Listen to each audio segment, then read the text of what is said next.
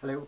Now, many years ago, in the 60s and 70s, when the Russians and Germans published military manuals for the men that were restricted and they weren't meant to be given civilian circulation, instead of having proper military publishers like they do in Britain and America, most of the communist countries' military manuals were printed by civilian publishing houses.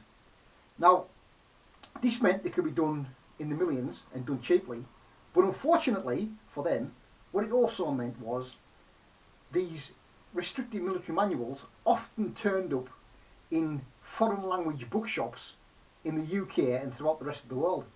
So because it was a civilian publisher, when the civilian publisher kind of boxed up all the books, fiction books, story books, whatever, and sent them to their distribution shops throughout the world, because it was a publishing house, they'd also throw in some of these Russian and German manuals, which they weren't supposed to do, but they were foreign language books and they were heading for the foreign language bookshops.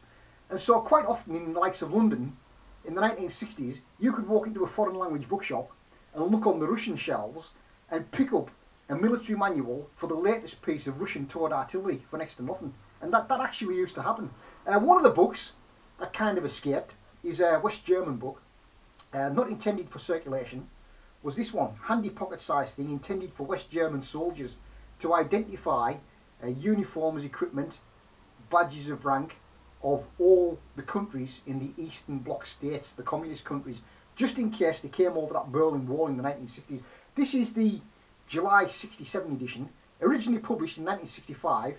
This is the 1967 edition, Die Armeen der Ostblockstaaten, which is the armies of the Eastern Bloc states.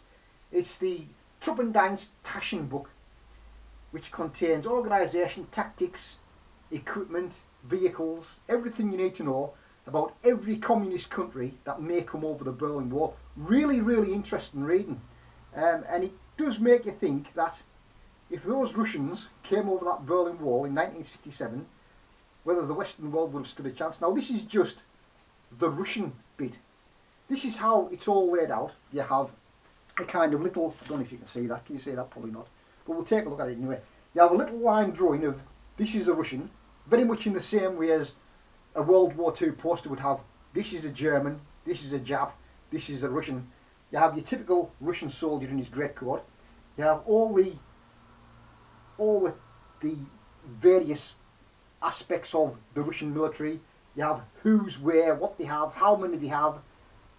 You have everything apart from where they're deployed at, and also you have aircraft kind of insignia as well, so that the soldier looking at that could look up in the sky and go, that's a Russian, that's Albanian, that's Polish or whatever.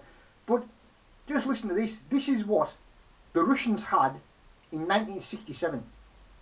The army, the Russian army in 1967 had 2,200,000 men. They had 45,000 tanks, plus an additional 15,000 in reserve. They had 36,000 artillery pieces, 40 panzer divisions, 80 motorised divisions, 1 mountain troops division, 9 airborne divisions. The Marines had 500,000 men, 20 cruisers, 110 destroyers, 100 frigates, 380 U-boats. The rocket troops, ballistic missile people, had 200,000 men, 300 long-range missiles and 1,000 short-range missiles. The reserve army had 20... Now, in addition to all of those numbers, the reserve army also had 20 million men that they could call up. So it does make you think, good job they didn't come over that Berlin Wall back then. And it goes on through Albania. You know, Albania had 15,000 men, 6 infantry brigades, and again you've got the little line drawn of this is an Albanian soldier. These are aircraft insignia, and it goes through into kind of how various tank companies are put together. And then for the day, it had fairly rare information on communist weapons and relatively then unseen rare pictures of trucks, vehicles, missile launchers, artillery pieces, and surprisingly the Russians were still using trailers, XV2 missile trailers for their Sandal rockets. So we'll take a look through that. And also the Yugoslavian army in 1967 had a complete division of World War II German 88mm anti-aircraft guns. And you've got shoulder insignia, things like that. So we'll take a look through it. As I say, it wasn't intended for publication. It was just intended for the West German soldier to keep in his pocket just in case. So it has a kind of potted history of all the then communist states. You have Austria, Czechoslovakia, Hungary, Yugoslavia, Romania, Soviet Union, Poland, Bulgarian, and it encompasses all those armies. So we'll take a look through this because it is quite interesting.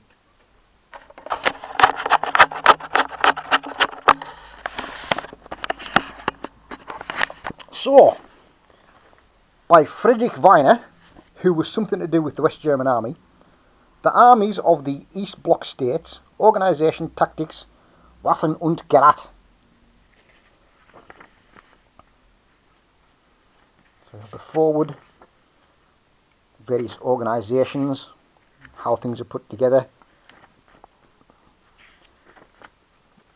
Then we have the Soviet Union, typical Russian soldier, all the details, the industry that the Soviet Union produced back then. This is the composition of the army. Then you have the Air Force insignia, Albania, Bulgaria, East Germany, and also where it's got a communist country, it tells the German soldier how many divisions of Russian soldiers were in the particular communist country. So in East Germany, as well as the East Germans having 95,000 East German soldiers, they also had 20 Russian divisions based there as well, and 500,000 men in reserve. And again, Poland, the Polish army had 153,000 men plus 2 divisions of Soviet troops. And Romania, Czechoslovakia had 150,000 soldiers and 1 million men they could call up out of the reserve.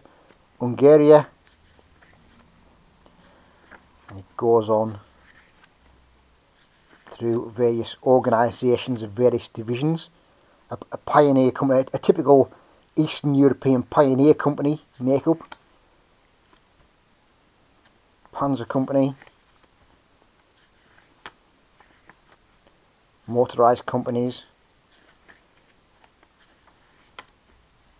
rocket troops,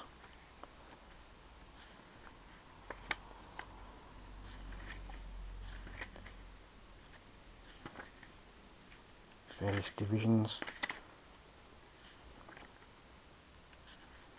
Then we have the weapons, infantry weapons that the German army soldier might encounter on any possible battlefield. They're all Russian for the best part of them in origin.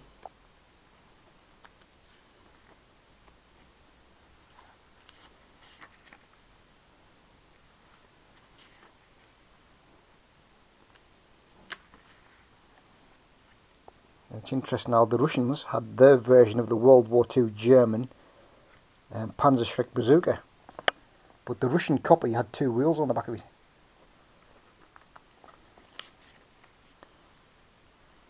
You have all these artillery pieces.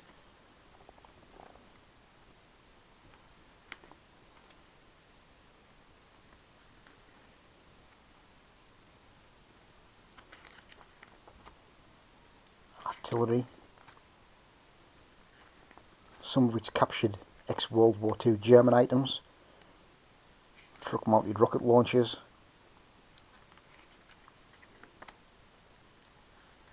Scud, Frog. All of the missiles have the NATO code names. So Frog, for example, means nothing in Russian. So if you look, you have Frog 4. In Russian it doesn't mean anything. Frog is a NATO code name. It stands for Free Rocket Over Ground. So Frog 4 is tank chassis mounted. Frog 7 is truck mounted. And it's like that with quite a lot of the airplanes as well. So you have again code name Scud, Scamp, Scrooge. And this is the Sandal missile, which has as the carrier the World War II German V2 trailer. Ex-World War II German trailer. Anti-aircraft guns, truck mounted.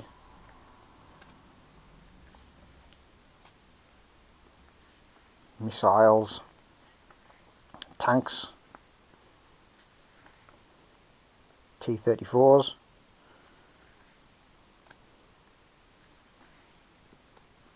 armoured personnel carriers,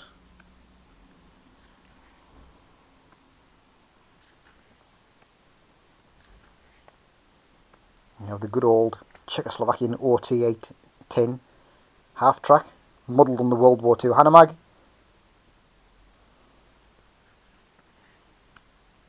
Bridging vehicles, ploughs,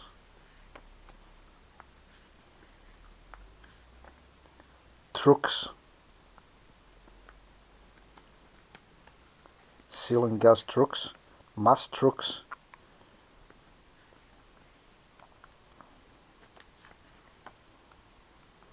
track cargo carriers, personnel carriers, Tatra trucks,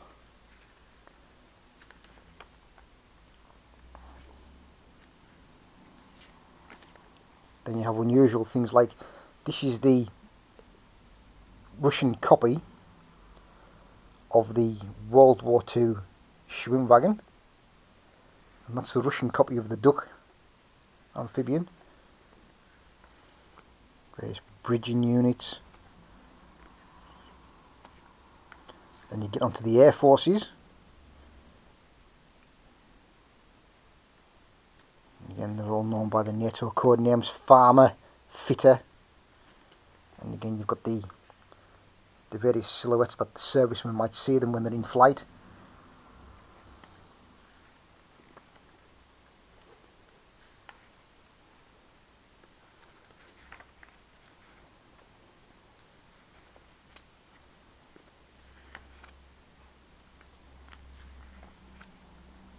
Radar systems.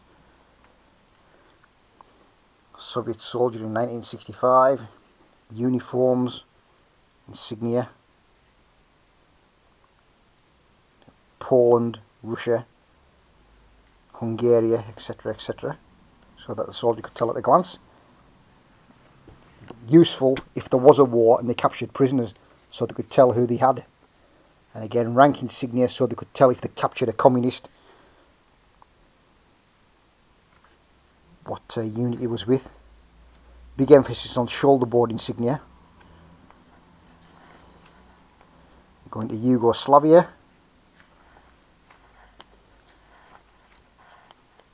Organisation. Then we have copy of the K98, which is the M48 Yugoslavian. Yugoslavian copy of the MG42, which is the Sarak.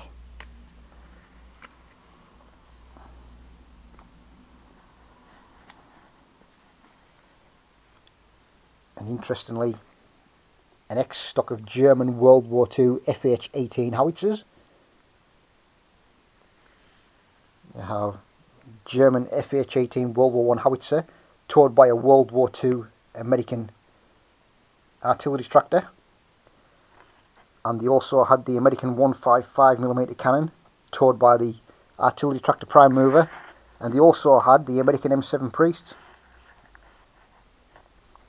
self-propelled guns, plus some Russian things, and also a battery of World War II German 88mm cannons, plus T-34-85s and some Sherman tanks, and also some M47 Patton tanks as well.